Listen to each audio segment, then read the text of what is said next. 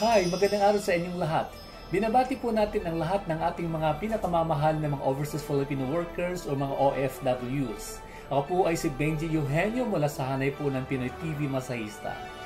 Kamakailan lamang ay naglabas tayo ng survey sa ating social media account, lalo-lalo po sa Facebook, at ang ating katanungan ay, are you busy and yet gusto mo magkaroon ng Department of Health o DOH Massage License through a blended program na may online at classroom sessions?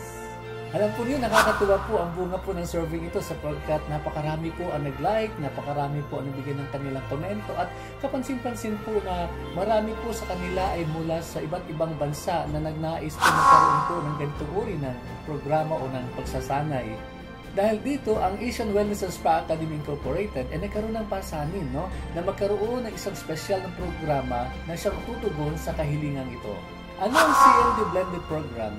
Ang CMT o Coursework of Massage Therapy ay isang programa na dinisenyo po ng Asian Wellness and Spa Academy bilang tugon sa lahat po na nananais na magkaroon po ng massage license mula sa kagawaran ng pangkalusugan. Naging blended po siya sapagkat pinagsama po natin ang ating online at video platforms pamamagitan po ng Facebook at marami pang iba, at higit sa lahat meron din po siyang component na matatawag po nating classroom instruction. Para mas maging simple, binuo po natin ang ating home study program na kung saan po ay dinisenyo po natin ito para sa ating mga kapatid na mga OFWs at maging mga professionals na busy po sa kanilang hanap buhay, nagtatrabaho po mula Lunes hanggang Biyernes, mula alas 8 hanggang alas 5 ng hapon.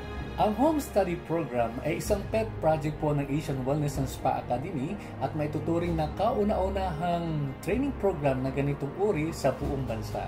Ang layunin ng home study program na ito ay ihanda ang bawat mag-aaral, maging kayo man ay nasa bansa o maging kayo man ay nasa overseas, upang maging handa para sa darating na pagsusulit, both sa written at saka sa practical examination na ibibigay po ng kagawaran ng pangkalusugan tuwing Hunyo at Disyembre ng bawat taon.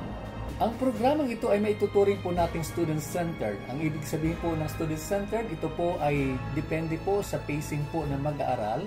Although meron po tayong itinakdang schedule ng pagsasanay at ng mga aralin, mahalaga din po na isalang-alang po natin ang ibang gawain po ng nasabing mag-aaral. Gayon pa man, ang ating program magsisimula ngayong February 26 at ito'y magtatapos sa May 16 ng kasalukuyang taon. Sa ating academic program, dalawang bagay ang lubang napakahalaga. Una sa lahat, ito po ay ang ating manual, English-Filipino, Massage Training Manual, at gayon din po ang pagkakaroon po ng matibay at consistent na internet access. Ang sistema ng pag-aaral, katulad na natin nabanggit kanina, ay home study. Ibig sabihin po nun, napakalaking bagay po ang pagbubudol ng mag-aaral ng panahon sa kanyang aralin araw-araw, at ganoon din po ang responsibilidad po ng Asian Wellness and Spa Academy na magpadala po o magbigay po ng mga sunod-sunod na mga video lessons at maging magkakaroon po ng live interaction sa pamamagitan po ng iba't ibang platform na kung saan po ay direktamente po nag-uusap ang trainer at ang mga estudyante po sabay-sabay po sa isang schedule. Para naman sa nais malaman kung magkano po ang halaga ng pagsasanay ito, ay ang bagay na ito pag-usapan po natin sa ibang serye na lamang po. Ngunit tinitiyak po natin na ito ay napaka-affordable para sa lahat upang sa gayon ay bawat Pilipino na nagnais magkaroon ng DOH Massage License at lahat higit po yung mga ating kapatid na OFW na uuwi ng bansa ay magkakaroon po sila ng tsansa na mag-engage sa business po ng massage at wellness. Para naman sa mga nais magkaroon ng ideya kung ano ang takbo ng pag-aaral natin, panoorin natin ang footage na ito. Ano-ano ating requirements para sa programang ito? Una sa lahat, kinakailangan po ang mag-aaral ay at least high school graduate. Pangalawa po, napakalaga na siya po ay may valid passport. At pangatlo, napakalaga po na siya ay may strong determination, matibay na determinasyon na siya ay magtapos sa programang ito. At panghuli, napakahalaga po na ang isang mag-aaral o ang nais mag-enroll sa programang ito ay siya may matibay na commitment. Matibay na commitment at disiplina. Nagugugulin po niya sa mga darating po na mga araw upang sa gayon ay mapagtagumpayan po niya ang mga pagsusulit na gagawin po ng Asian Wellness and Spa Academy at ganun din po ng kagawaran ng pangkalusugan. At para naman sa mga karagdagang mga requirements, marinong tunghayan ang link na ito. At para sa karagdagang impormasyon, maaari nyo kaming abutin sa pamamagitan po ng Facebook Messenger under sa pangalan Benjie Eugenio, o maaari din po kayong mag-email sa pamamagitan po ng president_CEO2017 at awsa.biz. At maaari nyo rin kaming kontakin sa pamamagitan po ng inyong cellphone. Ang ating pong globe number ay 0917-506-0960 at ang ating pong smart number naman po ay 0999-591-6636.